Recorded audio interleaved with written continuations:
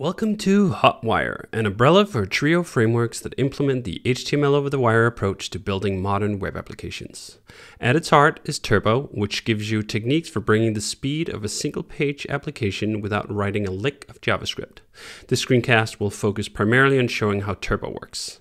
But most applications will eventually need a few sprinkles of JavaScript to get the fidelity they need, and for that purpose we have Stimulus. It's a modest JavaScript framework for the HTML you already have. I'll briefly show how this works to supplement the Turbo demonstration. Finally, we have Strata, which provides bridge tooling for how the web and native parts of a mobile hybrid application built with Hotwire talk to each other. We're still working on polishing Strata for release, so this screencast will not cover it. Hotwire is what we've used to implement all of the front-end elements of Hey.com, the new email service by Basecamp.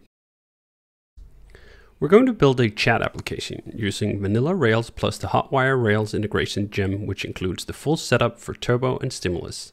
The Hotwire install command will turn on Redis backing for handling WebSockets with Action Cable, add the import map needed for auto-loading Stimulus controllers, and a few other tweaks. The application will use two models, room and message. One room has many messages. We'll use a full scaffold for the room model to give us the basic editing interface, but only use the model generator for message since it needs much less. We're going to connect room and message together without using any of Hotwire to start. This will give us a foundation flow for a, admittedly cumbersome, chat application, which we can then use to level up with Hotwire techniques one at a time. For messages, we'll have just two actions, new to render the form to create a message, and create to handle the form submission. Note that we are also adding a partial template to encapsulate rendering of the message.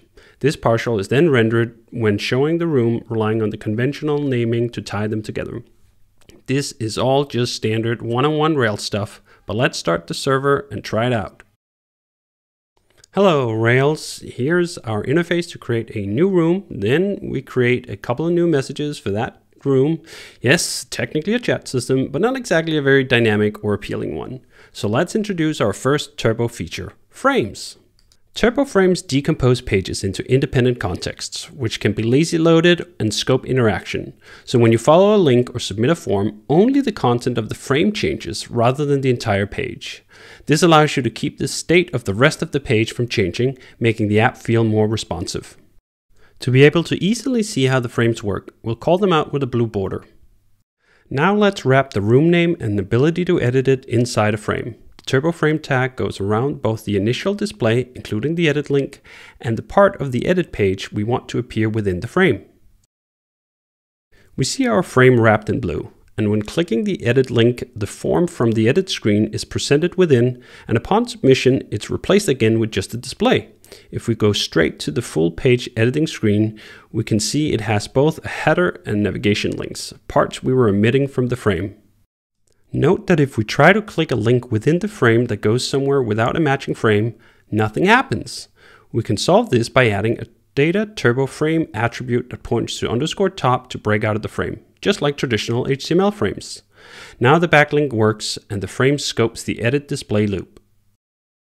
Then let's add the new message link into an inline but lazy loaded turbo frame tag that also, just for starters, acts on the whole page. This frame will be loaded right after the page displays, hitting the new message controller action we made earlier.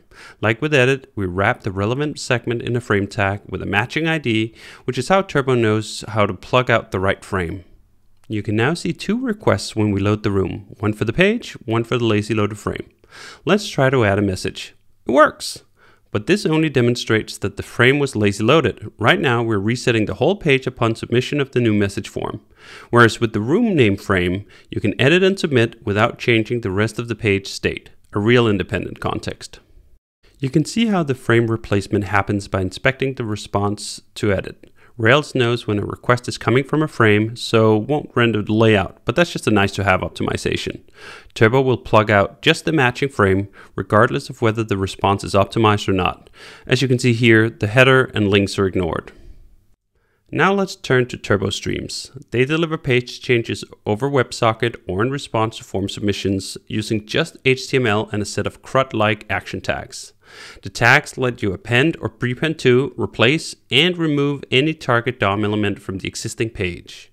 They're strictly limited to DOM changes though. No direct JavaScript invocation. If you need more than a DOM change, connect a stimulus controller.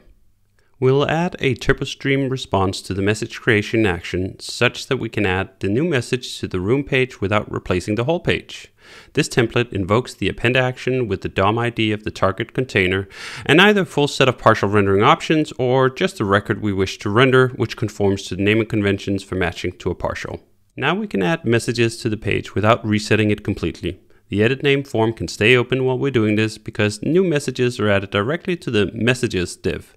The TurboStream HTML is rendered directly in response to the form submission, and Turbo knows from the MIME type to process it automatically. But notice the input field isn't cleared. We can fix that by adding a stimulus controller. The new Rails stimulus integration gem ships with an autoloader for your controllers. This is done with an import map supported by ES module shim and the unprocessed ES6 controller code that's loaded by the browser directly via ESM. You can of course continue to use stimulus with your existing JavaScript bundler and transpiler, but this gives you a taste of how far we're able to get with native browser controls now. The stimulus controller we're going to add will be a dead simple way to reset the form after creating a new message. It has just one method, reset, which we will call when Turbo is done submitting the form via fetch. The only novel part here compared to existing stimulus is how we'll auto-load the controller at runtime using ESM when the data controller attribute is spotted in the DOM. Reload to pick up the new stimulus controller, then let's add another message, and voila, the form is reset and the message added dynamically.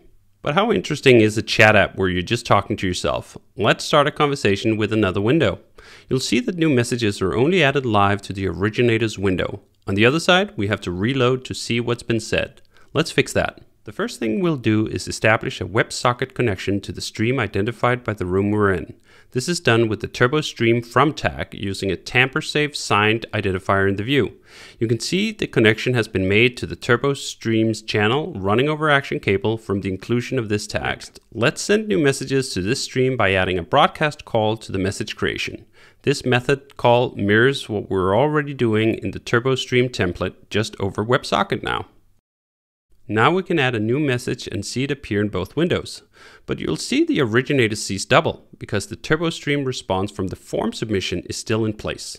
On the other side, we can inspect the traffic on the action cable WebSocket and see that the very same message partial is being used to render the update over there, wrapped in the same TurboStream tag. There we don't have a form submission, so the message is only added once. Let's fix the double vision by removing the TurboStream returned in response to the form submission. For now, we'll just leave a note to document the dead end this will be without a cable connection. And now all updates are sent only once. We can also TurboStream deleting messages. We'll add a similar model callback on destroy that triggers a remove broadcast sent to the same stream. But instead of adding any UI, let's try to invoke this flow from the console.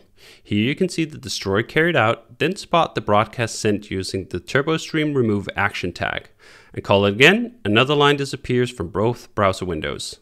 You can also create a new message straight from the console, and here you'll see the same TurboStream append action with the same partial template as with all the other examples. Finally, we can add a replace to happen when the message is updated. This follows the same flow and completes the life cycle of callbacks you'd normally respond to with stream updates. Let's invoke from the console. Whoops, we have to reload our console instance to pick up the code change. And here we go. The last message in the chat has been updated. But it can be even simpler. If you want a full menu of basic lifecycle updates, you can replace these three callbacks with a single broadcast to declaration. You'll notice that this setup even uses async broadcasts, so rendering is done out of band by a job queue. Let's add this shortened form directly to changing the room as well. Since the room identifies the stream, we can just use broadcasts. Then we'll extract the room display as its own partial, so it'll match the conventions assumed by the callback, render it in line, and give it a DOM ID. Now you can edit the name in one window and instantly see it updated in the other. So that's Hotwire, an alternative approach to building modern web applications without using much JavaScript by sending HTML instead of JSON over the wire. We get to keep all our template rendering on the server, which means writing more of our application in our favorite programming languages. Now let's have a quick look at how these techniques are used in a real-life application. We at Basecamp launched our new email service hey.com this past summer, and within 40 kilobytes of compressed JavaScript, we're able to deliver a full-featured, modern, and successful email app, complete with native applications across all the major platforms, powered by the same majestic monolith running on Hotwire. Hey uses lazy-loaded turboframes to fetch the reply later and set aside trays at the bottom of the inbox. These trays change far less frequently than the inbox itself, so they're excellent candidates to run on a different caching schedule. They're loaded as soon as the initial page is loaded, but will 302 when already cached when you hit them a second time. We also use lazy-loaded turboframes for menus, but these are not loaded until you access them for the first time. Once loaded, you'll be hitting that browser cache on subsequent visits.